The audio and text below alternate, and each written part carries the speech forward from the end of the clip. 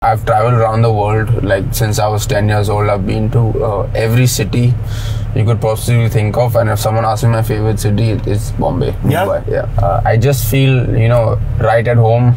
When I come here, and it's definitely shaped me. Even my friends and family, they always joke around with me. Like when I come, I have to obviously control my diet. But when I do come home, like the first 2 days, the first thing I do is like I eat a light lunch, because at 4 o'clock I want to go to my local vada pav wala and eat my vada pav with crispy vada pav with lays and Correct. wafer and stuff. So